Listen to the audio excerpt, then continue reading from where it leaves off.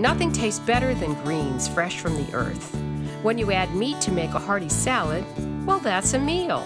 And it's my mission today. The husband thinks that any salad is just rabbit food, but I came up with a salad that is so manly, even he couldn't resist. My warm steakhouse salad with blue cheese dressing. And you get to do this. At the end of a bad day at the office, Grill Queen Elizabeth Karmel comes to cook. We're making one of my favorite meals. It's chicken paillard over a Greek farmer salad with tzatziki sauce. Oh, perfect for so summer. Refreshing and so delicious. And so healthy, really.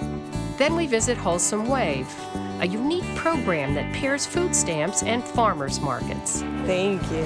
And I'm going to take one of my favorite appetizers, which is melon and prosciutto, and blow it up into an entree salad. And everybody's going to get their own personal mason jar salad. Ooh, that's so pretty. hearty salads. Today on Sara's Weeknight Meals. Hi, I'm Sara Moulton. Welcome to Sara's Weeknight Meals. I have my buddy here, Elizabeth Karmel, and she is the expert on grilling, and specifically grilling for women. Thank you. Because you are the executive chef at Hill Country Barbecue, and you've written so many books on the subject. Okay, so what are we making today? We are grilling. Okay, I have to tell you, we're making one of my favorite meals. It's chicken paillard over a Greek farmer salad with tzatziki sauce. Oh, perfect for summer. It's so refreshing and so delicious. And so healthy, really. Yeah, and you know what? There are layers and layers and layers of flavor. If you can do me a favor and pound those chicken breasts. I'm going to. I have a little technique that I love doing is I put a little bit of oil in the bag. Isn't that interesting? I put a little bit of water in the bag. Well, but hey, oil makes sense too. You know what? This is a case where oil and water is going to mix. There you go. Okay, so a little bit of oil so it doesn't tear when we're pounding it. Exactly. So I'm going to make the wet rub. I love this. I'm going to put a little garlic, a little lemon zest. My teacher, my grilling guru, has always told me to start by preheating the grill. You're right. So that's the first step. Is okay, to always I'll start preheat the grill. away. I'll do that right now. This is a great thing to do when you're in a bad mood. It just sort of gets it all out. No, well, you know, cooking is very therapeutic, right? It is. And there's nothing more therapeutic than pounding chicken. You know, a lot of people I know tend to buy garlic that's already minced because they don't want to mince it. Oh, it tastes so awful, don't you think? It tastes so awful. So I say don't do that. But instead of having to worry about mincing it with a knife, if you use a little rasp like this, you get perfectly grated and minced garlic. And I'm going to zest a couple of lemons. And I want to make sure I don't get any of the bitter white pith while I'm doing it.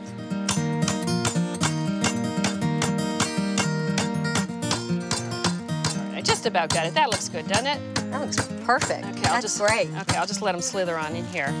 Okay, and now I'm going to actually remove the garlic and the lemon. I like to use a really coarse sea salt, and then just a dab, literally a dab, a quarter teaspoon of water. And this is almost as therapeutic as you pounding them. I love this. Rolling pin, yes. And the salt really helps extract a lot of flavor from the lemon zest and the garlic. I'm going to measure the oregano here. Yes, we need 1 teaspoon. Why are we using dried? You know what? In any kind of rub for grilled food, it's much better to use dried herbs. This is a little bit of a wet rub because the dried herbs, first of all, they're more powerful, so you need less of them. And then secondly, we want to get a nice crust on the food, and the wetter it is, the longer it takes to get that crust on the food. So we're also going to put about a quarter teaspoon of black pepper. And you know what? We might just put a tiny bit more oil on there because you know what I always say, oil the food, not the grate. Not the grate, not the grill. Okay, so you can see here that we just have a little bit more than a tablespoon, but it's extremely flavorful. And so it really packs a real punch. So I'm just going to divide that in 4.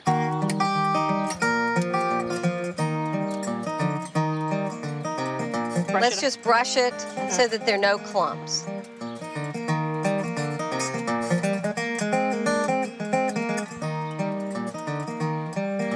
So how long do we marinate this for? We're going to let this marinate for 30 minutes, and it's really important to let it marinate for 30 minutes because That way, the first 1/4 inch of the chicken will really absorb all those flavors. And I noticed because we've got salt in there, it's almost like we're sort of brining it a little. You're exactly right. So I'm just gonna put a little bit more oil on just to make sure that the chicken doesn't stick and that it stays really juicy on the inside. Oh, this is gonna be so good, I can't wait. This is a gas grill. We could use charcoal, we could use a grill pan, but since we're using a gas grill, we preheated it to what? We preheated it with all the burners on high until it got over 500 degrees, and then I reduced the heat to a medium heat of about 400. And we're gonna cook this over direct heat using... Oh, we start with those. Using my favorite, red tongs, because red means raw. Okay. Stop, raw food touch these. And then after I turn them and they're ready to come off the grill, we're gonna use the green tongs, because green means go. Cooked food touch And if you didn't have these snappy little tongs, you could just put a strip of red or a strip of green on 2 separate tongs to keep them straight. Exactly. So remember, Sarah, you want to oil the food, not the grate. This is so important. This is, when people realize this, it changes their grilling life. Changes their life. It changes their grilling life, at least. Okay, so if you oil the grates, which a lot of people do, what happens is you've preheated the grill, right? And so that is a torch ready to happen, right? You've got an oily paper towel, and you go against the grates, and that could easily ignite. So it's a fire hazard. That's number one. But number two, oil burns really, really quickly, and then it becomes really tacky. You know how you felt the bottom of a saute pan that hasn't been washed well and it's sticky?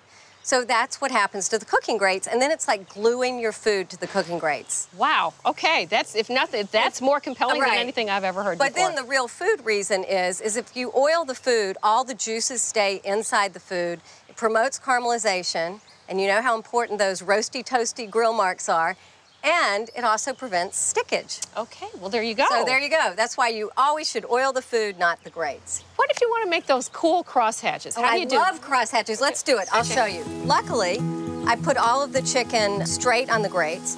So basically, all you want to do is you want to pick it up and turn it 25%. Okay. And then you'll get those great crosshatch marks. So now I'm just turning it at an angle. And I'll get that. Okay. Look how beautiful that looks. 3 minutes on that side. 3 minutes on this side. Total. So it's 3 to 4. So it's been there about 2. We'll leave it another 2, and then we'll flip it over. Do you want me to chop parsley or something Yes, while that we're would waiting? be great. Okay. Why don't you do that? And I will actually cut some lemons.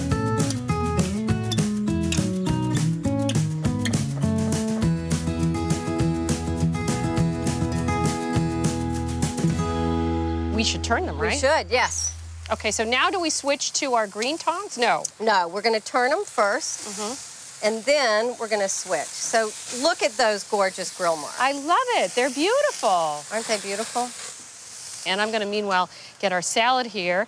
And this is our Greek salad, so we've just got tomatoes and cucumber and onion and olives and tzatziki, right? Right. And I love this salad. This is my favorite salad. There's no lettuce to it. It's just all the yumminess of a salad. Do you think we're ready yet? Let's look. All right, now we're going to use the green tongs. Okay, and how are you going to know when it's done? You know what? I'm going to know by touching it and also by looking to see if the meat has shrunk up. The great thing about meat, though, too, is as you let it rest, it also continues to cook a little bit. So this will probably continue to cook about 4 or 5 degrees. So I think that's perfect. Beautiful crosshatch marks. Yay! Yay! Is this something that needs to rest after we take it off? Yes, all meat needs to rest because that allows the juices to reabsorb, and that's especially important for chicken, especially boneless, skinless chicken, which has a tendency to be sort of tough and dry. Yeah. And letting it rest will really make a big difference. Right. Wow. I can't wait to eat this. Look how beautiful it looks. So gorgeous. And it does give off some juice. Here, I'll hold it for you. Okay.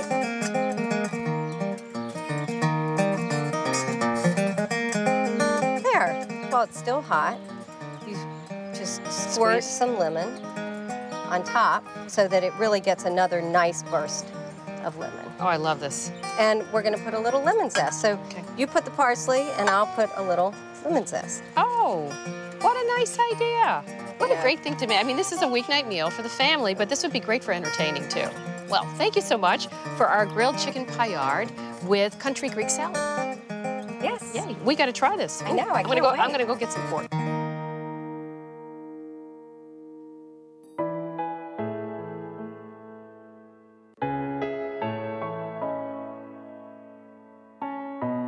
My name is Christine Bassett. My husband and I run Killam and Bassett Farmstead in South Glastonbury, Connecticut. And we, with our 5 children and our 84-year-old partner, Henry Killam, run this farm stand and support our families on it.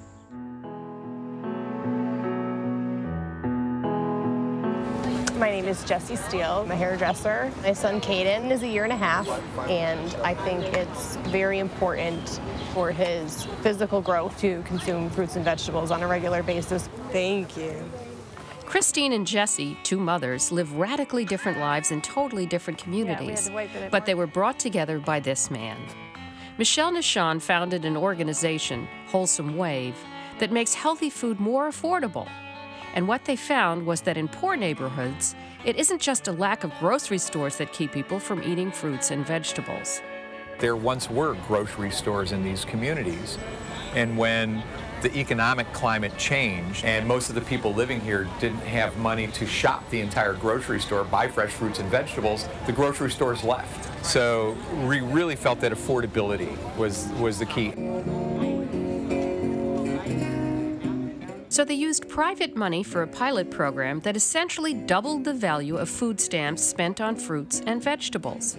Use my card for $10, please. So we're gonna swipe your card for 10 and then we're gonna do 20 in token. Excellent, thank you. Jessie is a customer, part of an assistance program for low-income women with children. When I use my card, say I spent $10, they will give you $10 in tokens, so you get like a free $10 to spend on whatever you'd like within the market. $8.50. It's a win-win. By interacting with the farmers, you get to know them on a personal level. How their food is grown, you know there's no pesticides, no chemicals. I don't have to worry about what's in it. That's where Chris comes in. Her farm used to sell their produce wholesale at 1/3 of the price they got at the farmer's market. Now it's even better. Our sales at the farmers markets have doubled since we've started taking the coupons. We found that certain ethnic people wanted collard greens, bok choy, so we decided that we would add that to what we're growing. It makes a huge impact on what we grow. The program has been so successful that a farm bill last year provided $100 million to double food stamps when spent on fruits and vegetables. It was the rare bill with bipartisan support. So we had Democratic support because we were proving that underserved consumers want to feed their families better. On the right side of the aisle, the farmers hire more people, they put land in production, they make infrastructural investments. That's classic American small business support. I think we'll take some peaches. So on this day, 2 mothers, Christine and Jessie, meet at Bridgeport, Connecticut's farmers market. Not because it's trendy or fun, but because for them, it's a vital part of being a mom. Thank you very much. My son Caden, he's smart, he's very intelligent for his age, and I really think that bottom line, it's from being fed healthy foods. Farming life for us, the best part about it is being able to spend time with my 5 children and my husband. Every part of what we grow or produce has our heart and soul in it because it's our pride.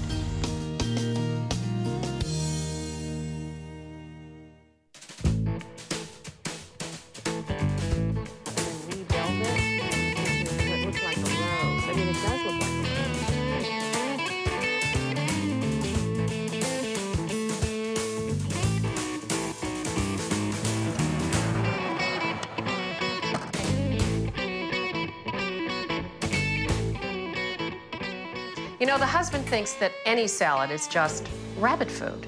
He won't touch it.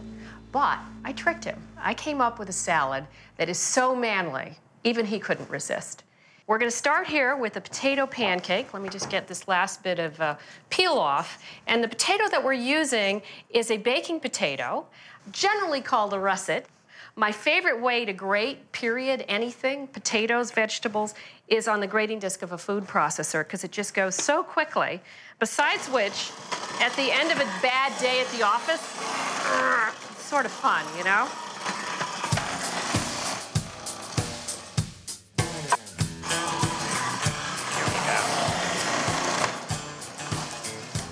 Okay, olive oil. You can use either a non-stick pan, or I have here a stick-resistant pan. Just a little bit of olive oil in the bottom. And then all of these go in there at once. I'm gonna smush them down. You want about a medium heat, medium to medium high. And then just give it a smush. So while that's cooking away, gotta be patient, just walk away. We're gonna get our steak on. Now this is just a good old, New York strip sirloin steak. It's pretty thick, so it's gonna take, I think, about 5 minutes aside. For this, because it is a manly salad, we're probably going with about 6 ounces per person. But generally with protein, I try to keep it at more like 4 ounces per person. Okay, so we're gonna get this in here. Yeah, that's the sound you wanna hear when you add your steak to the pan. If you don't hear that sizzle, the pan just wasn't hot enough. So I'm just gonna slice an onion here. Now, you noticed I didn't season this side of the steak. I don't season side 2 until right before I flip it. Because if I seasoned it now and it sat there for 5 minutes, this side would be all wet. And then when I turned it over, the steak wouldn't sear. All right, dressing time. So I'm making a creamy blue cheese dressing because, again, this is my steakhouse salad. And we're gonna start with a little garlic. So just a couple of garlic cloves. This guy's really tiny. Okay, we need about a tablespoon of fresh lemon juice here. Don't ever use that bottled stuff. It just doesn't have the same flavor. And we're gonna squeeze that right in there. And then we have some sherry vinegar. Now, sherry vinegar is one of my favorite vinegars. I tend to reach for it a lot because it doesn't just have the acid. It really has sort of a nice smoky taste from the sherry. So 2 tablespoons of this. I'm gonna add a tiny pinch of salt. And then some mustard, 2 teaspoons Dijon mustard. And what's a steakhouse without Worcestershire sauce? We need 2 teaspoons of this. There we go. And then slowly add our oil.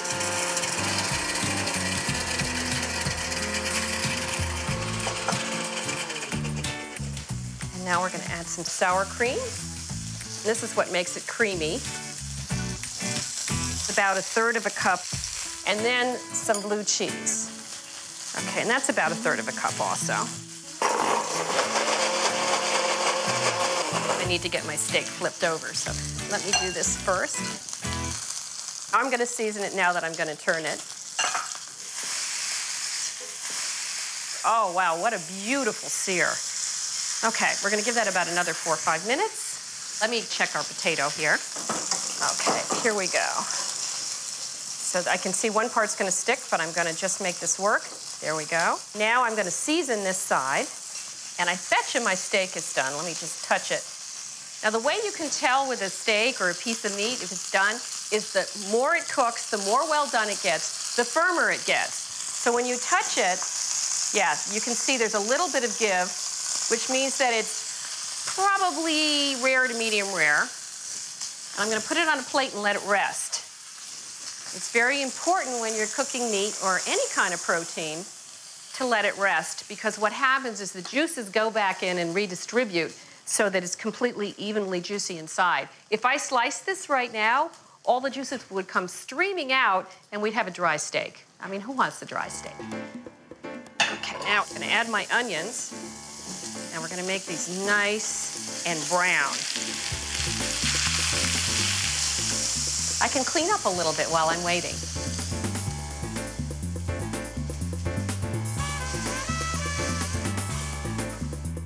So you see how nicely it comes together after 10 to 12 minutes each side. You just keep smushing it, and eventually you end up with one big potato pancake. So we're gonna take this out, and we're gonna cut it in 4s. Everybody gets their own quarter of it. It's the crunchy part at the bottom of the plate. And meanwhile, my steak has been resting, and it's given off a fair amount of juice, which is what happens whenever you let protein rest. And you don't wanna waste that juice. It's delicious stuff. So we're gonna add it right to our onions, create a little bit of a sort of sauce there, and get our steak down here to slice. We're gonna get rid of the fat, which we cooked on it, just to give it a little bit of flavor from the fat. There we go. Oh yeah, that's very rare. And then we're going to just do some cross-cut slices.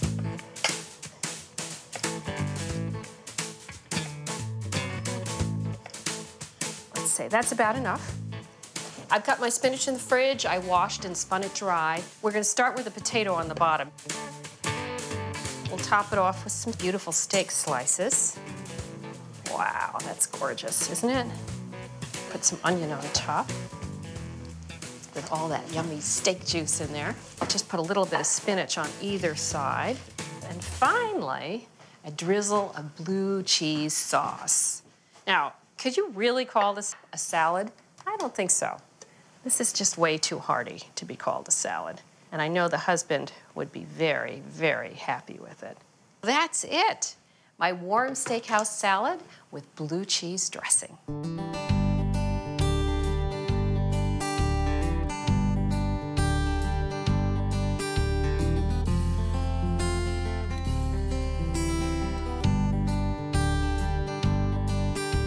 Take one of my favorite appetizers, which is melon and prosciutto, and blow it up into an entree salad, which you can pack up easily and take on a picnic. So let's start with the watermelon. How do you know a watermelon is ripe? First of all, melons have to have been picked ripe. There's nothing you can do to ripen them after they've been picked. But what you're looking for is this little yellow spot. What that means is that it's spent enough time. Actually, that yellow spot would have been down. It spent enough time ripening that it got sort of that blonde spot in the bottom, because that blonde spot never saw any sun. And as for a cantaloupe, smell the stem end, and it should smell like cantaloupe. Of course, if it's overripe, it will also smell like cantaloupe, but there's nothing you can do about it at that point. Okay, so I've already cubed up some cantaloupe, and now I'm going to cube up some watermelon. We got these little guys, which are very easy to work with, and their seeds are pretty soft, so you don't have to worry about, you know, really removing them. Okay. I'm going to add something to it also that's not usually in there, which is fresh mint. I just think, what a nice addition. So why don't I finish up with the mint? I'm just going to take some leaves off and rip them a little bit. Okay. There we go. Now, I'm gonna get my prosciutto ready. And we got some prosciutto, we got it sliced at the store. And we just asked for it to be sliced a little thicker. I'm gonna shred it rather than chop it.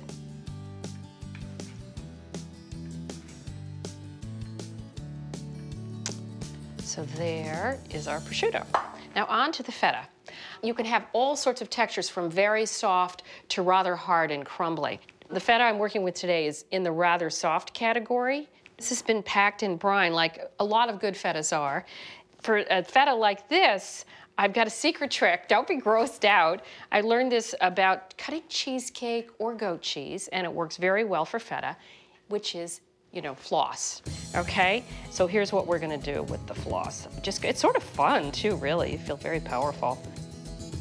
I could do this all day long. This is a magic trick. So here's what I'm gonna do. I'm gonna start with the lighter colored melon. We're gonna do a stripe of each, and everybody's gonna get their own personal mason jar salad. So first, the cantaloupe. And then a sprinkling of mint. This is all gonna become one when you eat it. Very pretty presentation.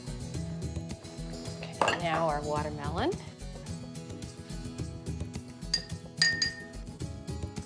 Oop. Then the feta cheese. I just love its salty, tangy, you know, sharp taste.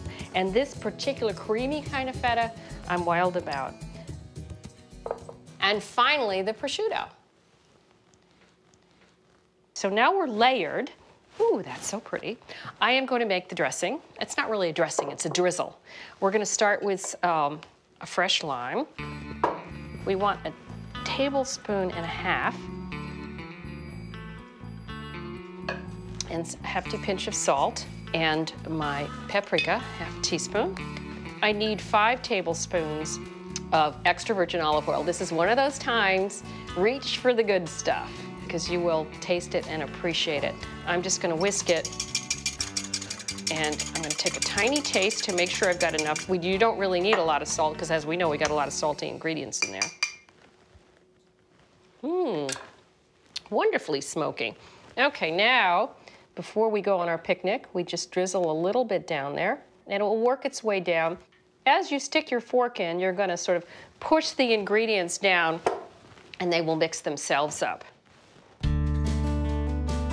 So there you go. My 2 melon, feta, and prosciutto salad. Perfect for your next outing.